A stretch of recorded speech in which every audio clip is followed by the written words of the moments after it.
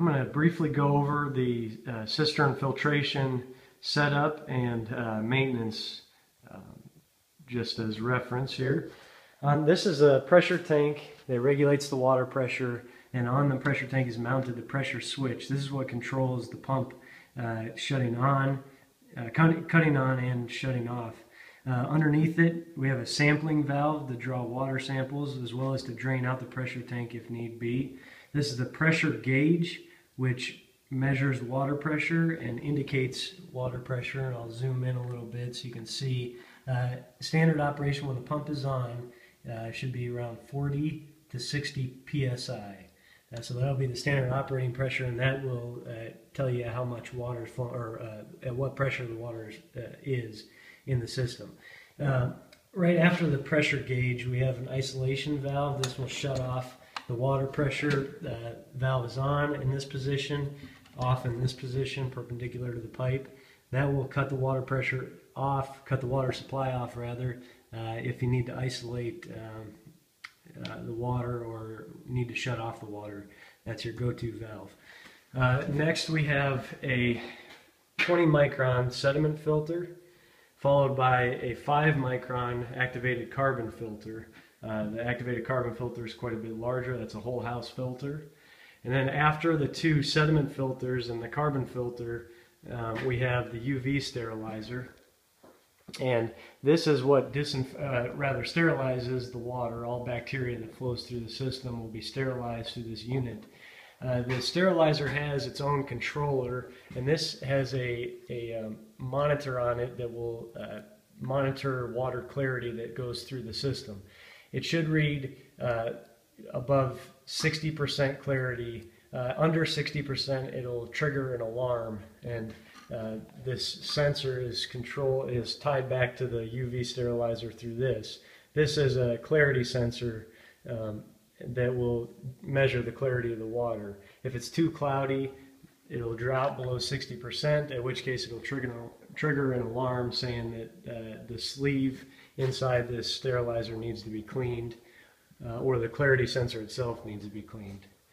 And then after that, we have a sampling tap. This is where you draw a water sample after it's gone through the filtration to make sure that everything's sterilized, bacteria has been removed, and just to get a better water quality sample.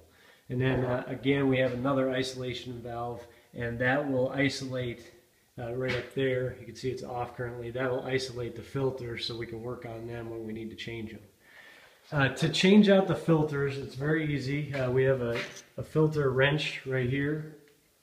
We'll use this to remove the filter housing. It just turns to the left here, and that will loosen the filter, and then we can hand loosen it at that point, pull out the old cartridge and put in a new one, and then of course tighten the housing right there. Before you remove the filter to change it, you want to make sure that both this valve down here and the valve up above the sterilizer are both in the off position, perpendicular to the pipe. That will again isolate the water pressure, and you'll want to also have a bucket underneath this cartridge because there will be some water pressure that will bleed off and drop into the bucket. So you can either bleed off the water pressure here, put a bucket under here, bleed off that water pressure, or you can even turn on a faucet upstairs before closing this valve.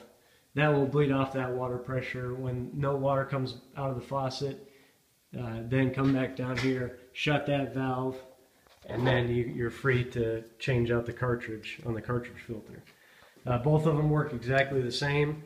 Both use the same filter wrench. On the UV unit, there is fairly regular maintenance every couple months, or when this clarity sensor reads below 60%. That indicates that you want to clean the sleeve of the filter, of the UV sterilizer. And to do that, again, you'll want to make sure there's no water pressure. Either close off the valves and bleed it off here, or again, open the faucet upstairs, then close this valve off, and then continue to work on it. Make sure that valve down there is closed. But to clean it, it's very simple. You'll just unplug the unit, the UV sterilizer, and then drop this little adapter. And you want to be careful because in this case the lamp is facing down. It makes it a little easier to work on, but the lamp will come out very quick. So you'll just pinch this together and drop that lamp, and you can see the lamp coming out with this adapter. And to clean the sleeve, once you have this loose, you pull this UV lamp all the way out and unthread this portion right here. It's corrugated. Unthread that, and the quartz sleeve will drop. And all you do there to clean it is to simply take a dry cloth and wipe down the outside of that sleeve. Then you'll replace that, tighten this fitting, and push the lamp back in to the unit. Then you'll have this is a clarity sensor, as I mentioned before. You'll want to clean this at the same time you clean your quartz sleeve that's inside here. It's a long glass sleeve. To clean this, you'll unplug it from the unit. There's a little adapter here that plugs in. You'll unplug it and then simply unthread it. It's hand tightened. You just untwist it, remove it, and at the very end of it there's a little glass piece. And with that same dry cloth, you just wipe that down. Hand tighten this back up. Don't use a wrench on this. Just hand tighten it. Plug the sensor back in to the control unit, and then plug your sterilizer back into the outlet, and you're ready to go.